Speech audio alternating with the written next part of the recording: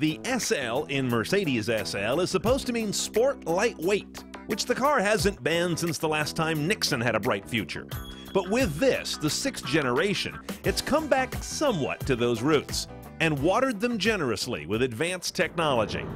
Let's drive the 2013 SL550 and check that tech. 3 inches longer, 2 inches wider, and with more massive lines and a macho face than the 2012 model, this is, to my eye, not so much a pretty car as an impressive one. Maybe it's the Mars red color, but this year's SL got more looks than any previous year I can recall exposing the public to. Now for 2013, Mercedes has kind of revised the cabin of the SL. It's got a lot of this throwback stuff with these big round nozzles around the vehicle, but the key is always the same here in the center stack, and that is the Mercedes command system, which today is looking like kind of a small screen. It's kind of the iPhone of its class. Navigation has always been really well rendered by Mercedes. You can also go full screen, which helps a lot with this relatively diminutive display. At that sort of setting, it's actually not bad. And bless their little German hearts for not making me jump through hoops to navigate the map the way BMW does. Just grab the controller, kick it around the direction you want to go for flyovers. Now for media, you have a lot of things to choose from. AM and FM radio with HD radio, of course, satellite radio, 6 CD changer right here in the dash. Memory card means SD card right here. You're not going to use that. Music register is a hard drive. You have 10 gigabytes of the 80 gigabyte navigation drive available to rip media to. USB storage is here in the console. I've got a stick in there now. The media interface is this proprietary cable, which in this configuration has an Apple connector as well as a female aux pigtail right above the USB. Seems like they can make that a little simpler, to be honest. And of course, Bluetooth audio for streaming, and I showed you the aux. We also have Bluetooth hands-free calling, of course, phone book download, and all the bells and whistles around that. Now on the output side, very interesting. This car comes base with a 5.1 surround Harman Kardon Logic 7 surround system, and the subs are fascinating. There are 2 subs built into the frame of the car right about the firewall. They're somewhere just past the floor mats there, and the bass in this car really is remarkable, which is quite a trick in an open car. Now if you roll across this ribbon further, there's your phone technology. You can play DVDs. That's what's under video. That's only when you're parked, obviously, but look at the little globe icon. When you press that, you get outrageously a sign-in form. You have to do a form literally with your name, address, and email address, so Google will let you move forward to use some apps. You have Google local search, silly news headlines you'll have already read on some other better device. Here's Yelp restaurant reviews. That's interesting. Downloading POIs and routes from outside the car. Facebook, that scares me. The Google local search is interesting because it lets you both enter an address, obviously, and then navigate to it. But most importantly, it also gives you street view and you can pan around. But notice, we don't have the Google Earth view for navigation the way you know who does. I'm talking about Audi. Note the great irony. None of this works while you're moving. It's a car, not a tablet. And even if it was one, it'd be a damn small one. Now related to this, but different, is the Embrace app you can put on your smartphone that lets you have a relationship between the phone and the car. Locate the car, lock and unlock the doors. Not nearly as sexy as this, but possibly a lot more useful. San Francisco. We're starting to get to the era where voice command is getting more natural in vehicles. In other words, a little closer to what your phone does for 1/1000th the price. Do you want to enter a house number, or do you want to start route guidance? House number.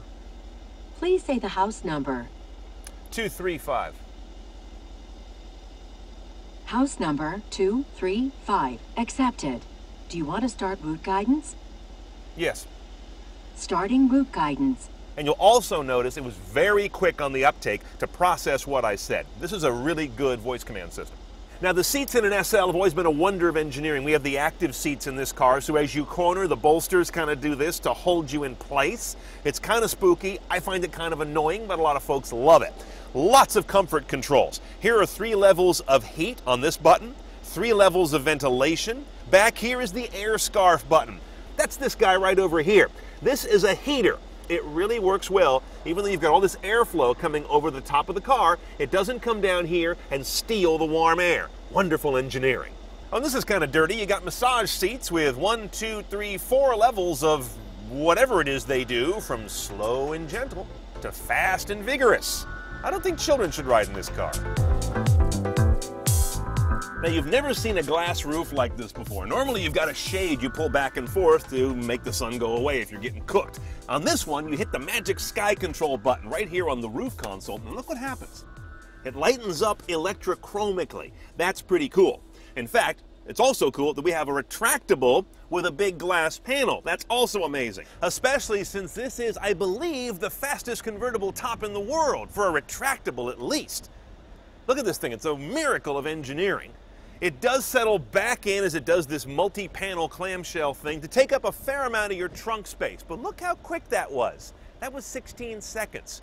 Oh, notice what's missing here. No ugly windshield washer nozzles. Instead, there are laser-drilled spray nozzles in the windshield wiper assembly, so the stuff actually ends up on the glass and not mostly over your roof on the car behind you.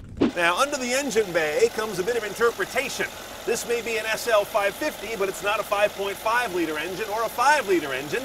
With today's modern technology, you get plenty of power out of a 4.6-liter V8. It has direct injection. You can hear that. Multi-spark. It fires a spark plug several times per combustion cycle. Both of these intakes are force-fed by their own turbocharger, one per bank.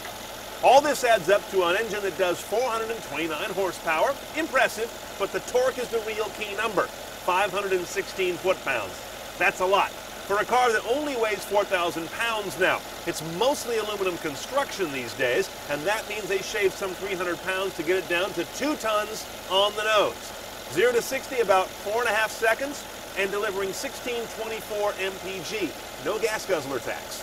All this power goes out through a one-choice only 7-speed automatic. Let's go for a ride. Despite shedding, 300 pounds since the last year's model, it's still a heavy car that is not a sports car. That 0 to 60 in 4.5 seconds is impressive, but the power comes on in big globs. In all, the SL550 succeeds and exceeds at what it aims to do, which is to be a personal luxury statement and an exceptionally comfortable car with a sporting veneer to it. Okay, an SL550 is not a cheap car. This thing bases at 106 now. The good news is it's really well equipped. Most of the technology we saw in the cabin is part of the base trim. One you have to add a la carte, though, is that kind of frustrating Mercedes apps suite. That's $14 a month, an interesting new pricing model for the auto industry for any kind of option. And the one you have to get, $2,500 for the Magic Sky Control glass roof. Yeah, you want that.